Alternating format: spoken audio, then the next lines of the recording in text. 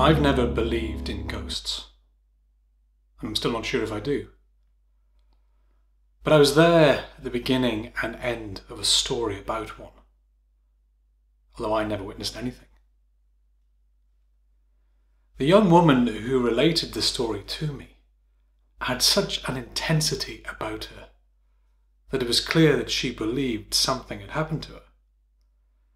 There was a young man with her also at the time, but he didn't hang around when they left. He couldn't get out of there fast enough.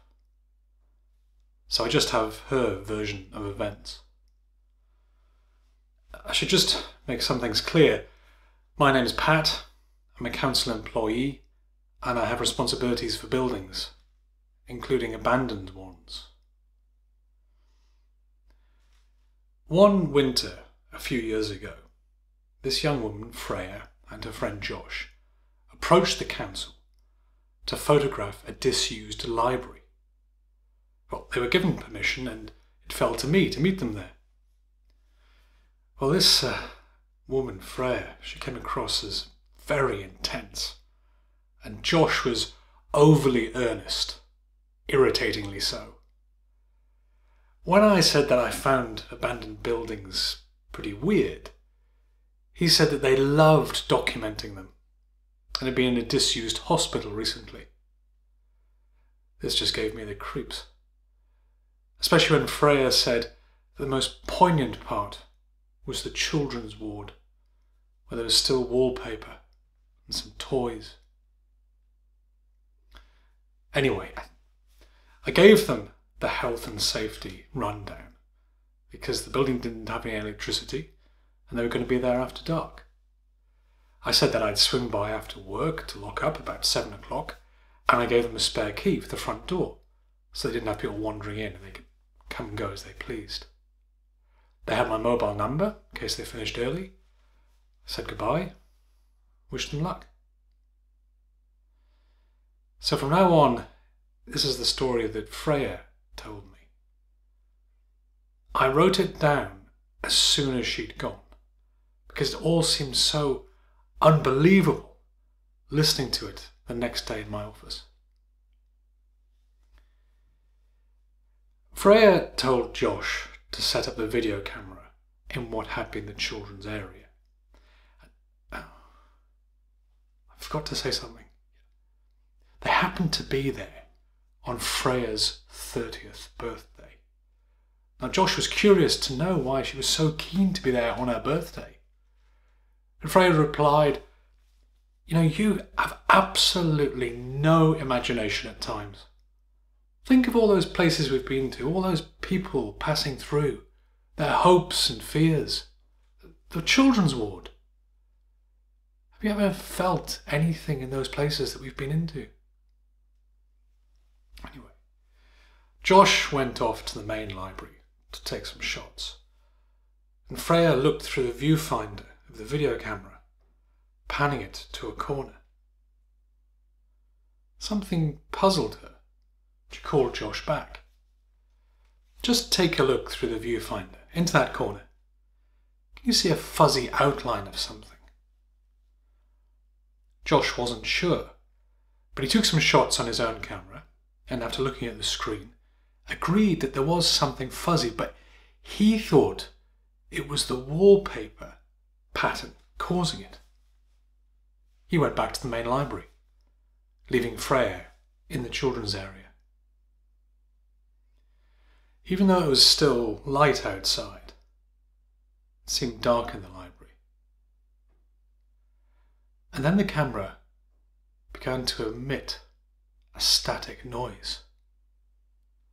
Freya looked through the viewfinder again. What the hell? Josh, get back here. Look again. What do you see? They both agreed they saw the outline of a chair, although to the naked eye there was nothing there. Josh began to get the jitters and wanted to leave, and then the video camera began to emit an even louder static noise. Freya looked again through the viewfinder. "Have another look," she told Josh. He did so, and nearly fell backwards.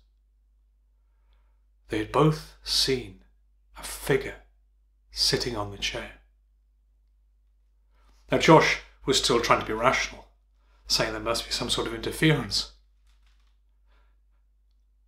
It became even darker in the library, so they both turned on their head torches.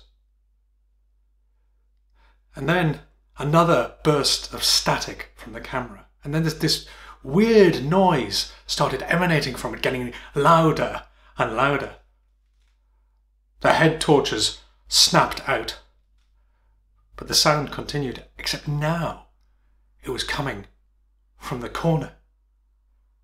And something was saying, "Freya, Freya." Josh screamed and ran out, whilst Freya shouted, "Mum, Mum, it's me."